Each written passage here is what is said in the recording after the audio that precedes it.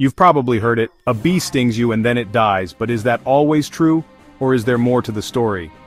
Yes, honeybees do usually die after they sting humans. That's because their stingers are barbed, like tiny hooks. When a honeybee stings, the stinger gets stuck in our skin. As the bee pulls away, part of its abdomen tears off, causing a fatal injury. But here's the twist. Not all bees die after stinging. Honeybees are the only ones with this barbed stinger issue. Other types of bees, like bumblebees or wasps, can sting multiple times and live to tell the tale. Even though it's a death sentence, honeybees sting as a last resort.